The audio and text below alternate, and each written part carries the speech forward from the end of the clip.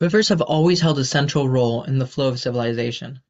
They were pivotal to early societies. They were sacred, but they can also be deadly. Victorma de las Sanchaceros and her two children lost their lives trying to enter the USA. Unfortunately, every year thousands more lose their lives in this process. But what if we're the ones forcing them to migrate here? In order to truly understand the migrant crisis, as well as its interdependence and complexity, we have to see it from different perspectives. For example, previous research has shown that international trade flows determine the domestic economies of Latin American countries.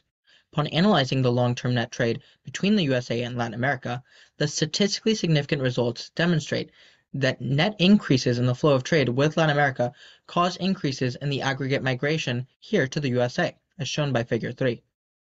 Moreover, the demand for drugs in the USA is intense. However, illegal companies, also known as narcocartels, prefer to operate across Latin America, utilizing land, agricultural resources, and violence to supply the USA drug demand. Previous research shows the marijuana trade between the USA and Mexico provides significant profits to these cartels, that the cartels are a major fear of Mexican nationals, and their violence motivates migration. Previous research also establishes that border states which legalize marijuana have a significant decrease in their violent crime rates.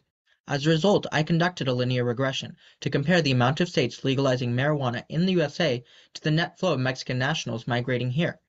The statistically significant results demonstrate an intense correlation between the amount of states legalizing marijuana in the USA and a net decrease in the flow of Mexican nationals migrating here, as shown by Figure 2.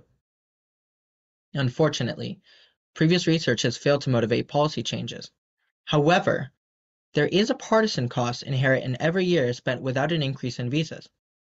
Previous research shows that Border Patrol apprehensions are causally related to increases in conservative self-identification.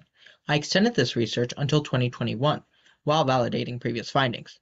From 1990 to 2021, the rise in Border Patrol apprehensions resulted in an increase in conservative self-identification.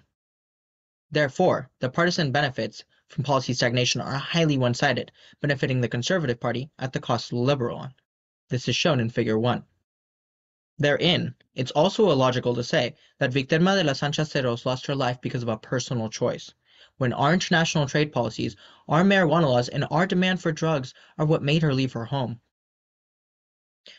Rivers of resources can thus be used to dictate the fertility of paths in life, or they can be used as deterrents for migration, sweeping away lives, liberty, and the pursuit of happiness in the process. The choice is ours to make. Thank you for your time.